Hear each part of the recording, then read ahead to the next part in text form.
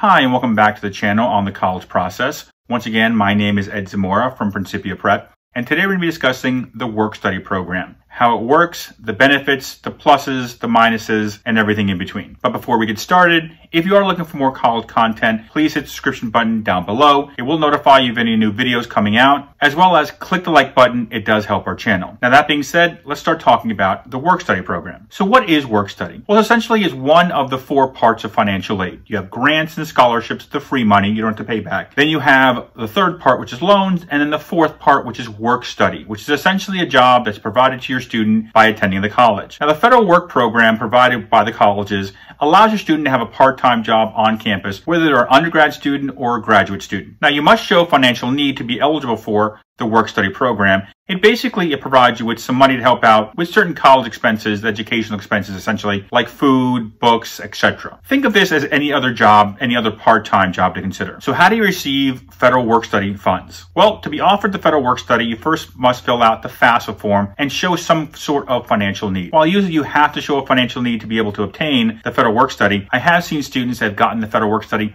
without showing much need or any need at all. Now, the first place you're going to be offered the work-study program is on the student's financial aid award letter. Now, even though it's on the award letter, it doesn't mean it comes off the tuition bill as far as the amount you have to pay towards college. Your student must first work towards the work-study funds, then they receive them, then they can elect to use it for either the college expense, i.e. the tuition expense, or for books, transportation, food, etc. It's like any other job. They usually get paid every 2 weeks. Now, much of the work-study programs, the jobs themselves, will be on campus. You can elect, and some schools do offer this, to work for a nonprofit group outside of the realm of the college and still utilize your federal work-study program. So you don't have to stay on campus. You can work somewhere outside the campus for a nonprofit. Check obviously with your career development center to see what jobs are available outside the realm of the college, as well as you can also check with the career development center what work-study jobs are available on campus. Another way to find jobs is also just go from department to department to department, because typically most departments will hire work-study students before anybody else.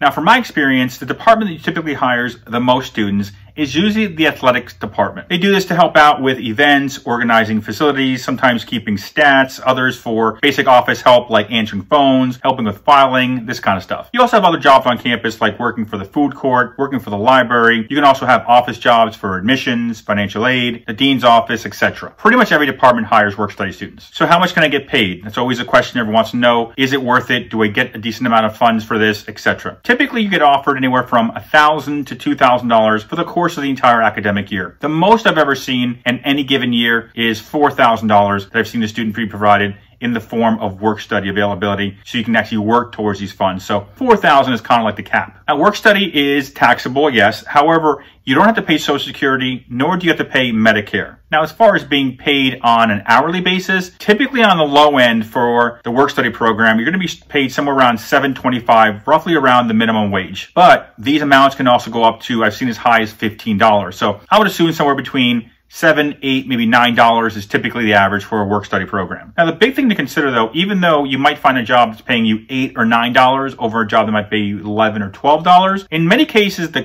criteria that I'm looking for, especially from work-study, is not always who pays the most. But typically what I'm looking for if I'm a work-study student is the freedoms of the job and the benefits. So what do I mean by the freedoms of the jobs and or the benefits? Well, one of the benefits that I liked when I was doing work-study when I was a student years and years and years back was I worked for one of the departments that did a lot of events. So I was able to, as part of the events, I was able to either eat the food there or actually take it with me. Now, this might sound silly, and this actually does still happen now. Even when I was working at the college for the work-study students that were working for me, the reason this is a big benefit is certain alumni fundraisers, certain big ticket item fundraisers for the university. I've been there where they've served filet mignon, shrimp cocktail, etc., etc. These are not things your students can typically find in the food court, on the food plan they're on. Also, does the university, if you're working, let's say, for the admissions office, does it provide you free shirts, free merchandise, these kind of things that other jobs may not provide? Now, on top of maybe free food, maybe free merchandise, free t-shirts, so on and so forth. Another thing to consider when you're looking at the work-study programs is, does it allow me to do my homework or research or papers, where it may be, i.e. the reason I'm there in college, does it let me do these things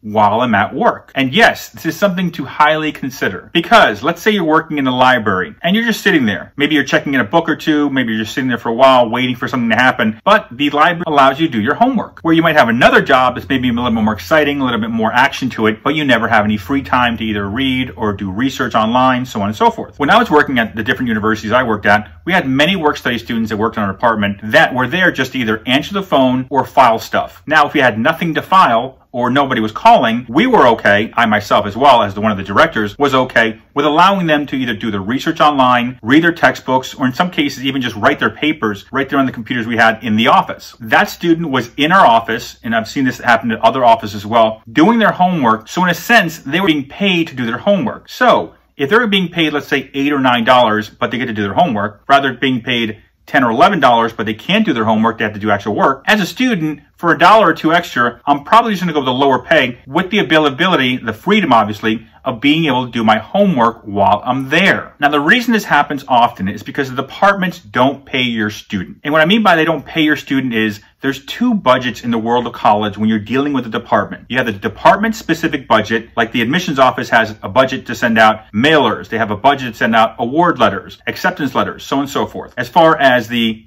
work-study program, that's a totally different budget. So the federal work-study, basically, i.e. the federal government, is paying the student to work in an admissions office. So it's free labor for admissions, which means the admissions office, in most cases, and other departments as well, is more open with allowing students to do things like study or read textbooks while they're there if there's no other work to be done. So what if you're considering doing a work-study program or an outside job? What would be the differences between the two? Right off the bat, obviously we talked about having to pay Social Security and Medicaid, so you have to pay more taxes. So maybe you're making a little bit more, but you might lose it on the tax side. Another thing to consider, and probably the most important thing to consider, I tell students all the time when they're considering doing an outside job or doing the work-study program, is that depending on the time of the year, let's say you're working for a clothing company or you're working for a restaurant and it's the busy season, let's say it's around Thanksgiving or Christmas or the holidays, that person, that organization itself is more than likely not going to allow you to take time off to work on your paper, to study for a test, because it's holiday season, they need you there. Let's take a look at it from the work-study perspective. More than likely, every department, especially within the college, because they all know why you're there, is to study. You're not there to be a work-study professional. So you can go to them and say, I can't come in this week, or I can't come in next week, or I can't come in tomorrow. You can literally call in the same day you're supposed to come in and say, I have issues, I have to work on a paper,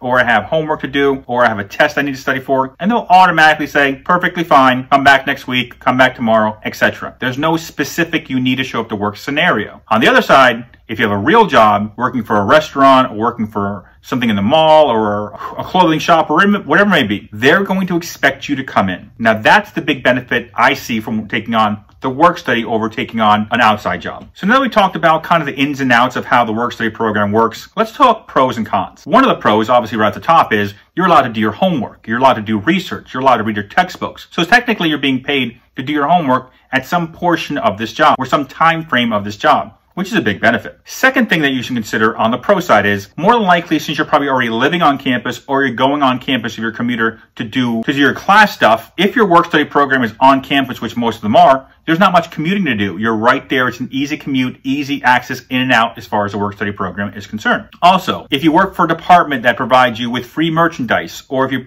work for a department that has good events where you get food or obviously merchandise as well, once again, this is another big benefit that you're probably not going to get unless you work for, let's say, a restaurant. Now let's talk the cons. You are going to be limited as far as the amount of work study program money they're going to provide you. As I mentioned before, the most I've ever seen any student ever get is $4,000 at the top. So they're not going to provide you with a ton of money as far as work studies is concerned. So another unfortunate con is most of the good jobs, the most sought after professions, the most sought after work study programs are usually taken up pretty quickly. So those are going to run out pretty fast. The ones that do the events, the ones that get free merchandise, the ones that allow you to do the homework, that kind of stuff, those are going to go pretty quickly. Another con, unfortunately, too, is if you're on break, whether it be winter break, spring break, obviously summer break, between the academic years, there's not going to be work study work available more than likely. So this is more along the lines of like a 4-month program in the fall and then a 4-month program in the spring, and that's it. Now, that being said, that's the overview of the work study program. Once again, if you do have any questions, any concerns,